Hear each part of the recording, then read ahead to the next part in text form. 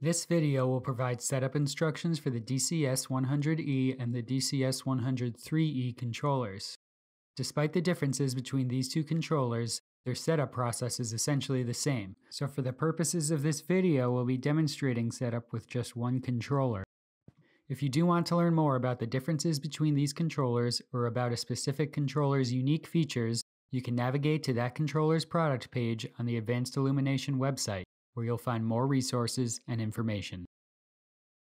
So let's go over the DCS controller basics. There are two setup environments for all DCS controllers. There's the hardware environment, which includes the controller, the light, the power supply, and all preferred I/O components. And then there's the software environment, which includes the graphical user interface used in managing your light's operation. In this video, we'll go over the setup procedures for both the hardware and software components of your controller, and we'll also discuss how to utilize the graphical user interface to manage your light settings. This video will have timestamps in the description, so go ahead and skip to a specific part of the setup process if you need to. Now, let's get started.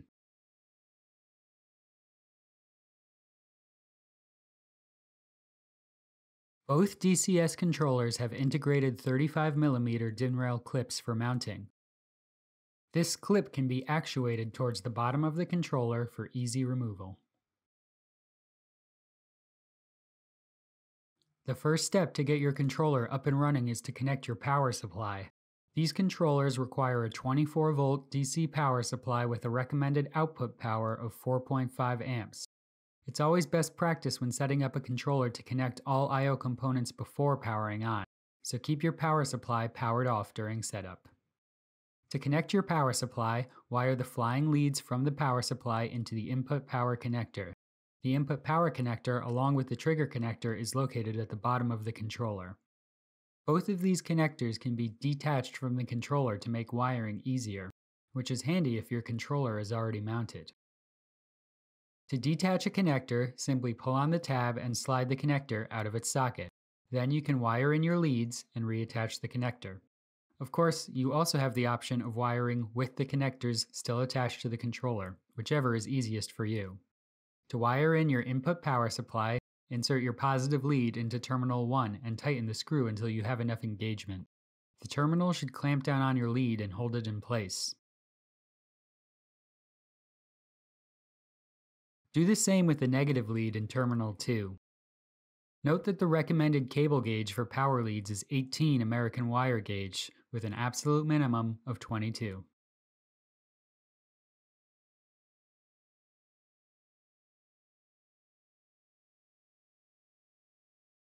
The process is similar for wiring in triggers. The DCS-100E and 103E allow up to 3 trigger inputs, all of which use terminal 1 on the trigger connector as common ground, so we'll wire our negative lead into terminal 1. Terminals 2, 3, and 4 on the connector are used for trigger inputs 1, 2, and 3. In this video, we'll be demonstrating a trigger with input 1, so we'll wire our positive lead into terminal 2 on the trigger connector.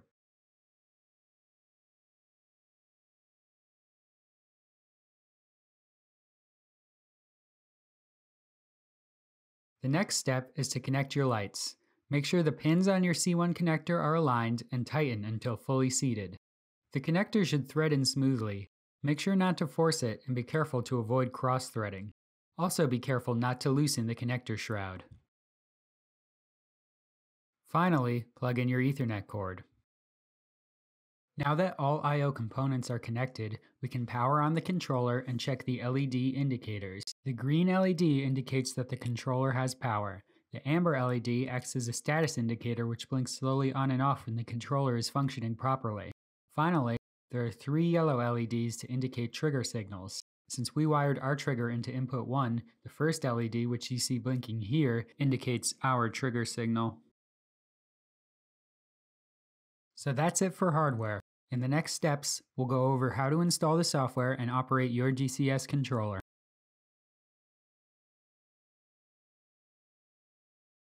Navigate to the product page for your DCS controller on the Advanced Illumination website. In the Downloads section, click the link to download the graphical user interface. Opening this file will bring up the setup application for your DCS controller software. Click through the setup process to install the software.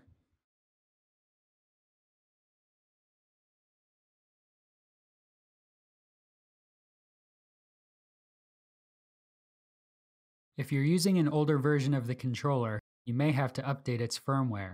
To do that, first check the label on your controller to see which version you're using, if it's Rev- or Rev A. Then, you can once again navigate to your controller's product page, and in the Download section, click the link to download the corresponding version of the firmware for your controller.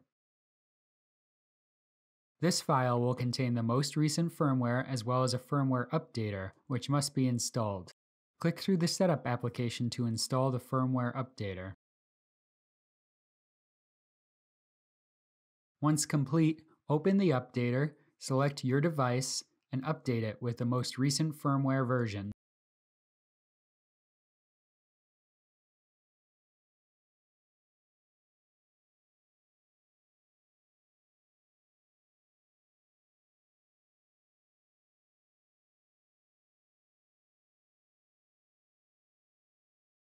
Now that your controller hardware is connected and the software is installed, it's time to operate your controller. If connecting to a DHCP-enabled network, then an unused IP address will automatically be assigned to your controller and should become active within 10 seconds. If connecting directly to a PC or a network that isn't DHCP-enabled, then the controller will begin with a default static IP address of 192.168.0.1. Once the software recognizes the controller on your network, you can select your device's IP address from the Devices drop-down menu and click Connect to establish a connection. If a valid light is connected to the controller, the channels will populate with slider and text box controls.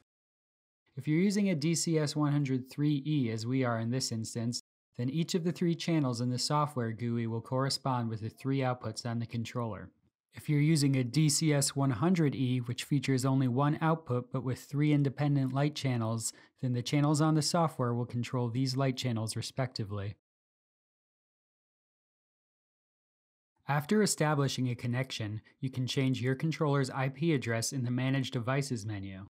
Once the user enters a custom IP address, the controller will begin using that address upon startup until the controller is reset, so make sure the new IP address is noted. You also have the ability to set device names from this menu, which can be useful when configuring more than one controller. In this case, we'll name our controller Site Inspection 2.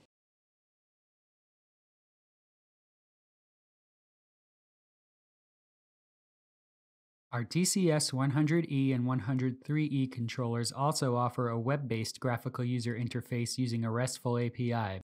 This allows for easy configuration of the device without needing device-specific libraries, and can be useful on networks where firewall settings may block uncommon ports. To access the web GUI, enter the IP address of the controller in a web browser. This GUI offers the same controls that you'll find in the software. If you need to change a subnet mask or gateway address, you can do it here in the Network Settings menu. Now that the software has established a connection, you can manage your light settings. Choose your desired light mode from the Mode drop-down menu. Select Continuous Mode if you want your light to be always on. Select Gated Mode if you only need your light to be on for certain intervals at continuous current levels. Remember that earlier we wired our trigger into Input 1, so we'll select Input 1 from the drop-down menu to activate our trigger. Select Pulsed Mode if you want to overdrive your light over short pulses. The main slider adjusts the amount of current your light will receive, and in the boxes underneath you can adjust your trigger and pulse settings.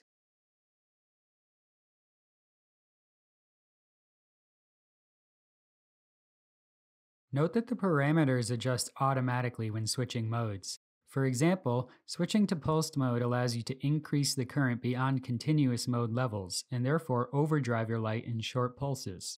This is Advanced Illumination's signature technology at work. When operating any AI light with any discrete AI controller, our proprietary Signatech control system will automatically adjust the operating limits, so that you can drive your lights to the max without risking any damage to the LEDs. Signatech bases these limits on the control mode, the pulse width, the pulse frequency, and the characteristics of the connected light head. Because Signatech accounts for pulse frequency when calculating a maximum output current, you will see a pulse frequency limit here. If planning on driving your light beyond this limit, decrease the pulse width until you see a readout greater than the maximum pulse frequency required in your application. Be careful not to exceed this limit, or you will experience skipped pulses, as Signatech will maintain safe operating conditions in order to prevent the light from overheating. One last thing to note about the GUI is that once you configure your light settings, you have the option to save these settings as a profile that can be loaded back up later. This allows for easy switching between desired light settings. The controller automatically saves the last running settings, so if there is a loss of power or other reset of the controller, it will boot back up in the last used configuration profile. Okay, so now the setup process is complete. At this point, your controller is up and running, and you should be utilizing your graphical user interface to manage your light settings. For additional information about the setup process, download your controller's product manual in the Download section of the controller's product page on the Advanced Illumination website.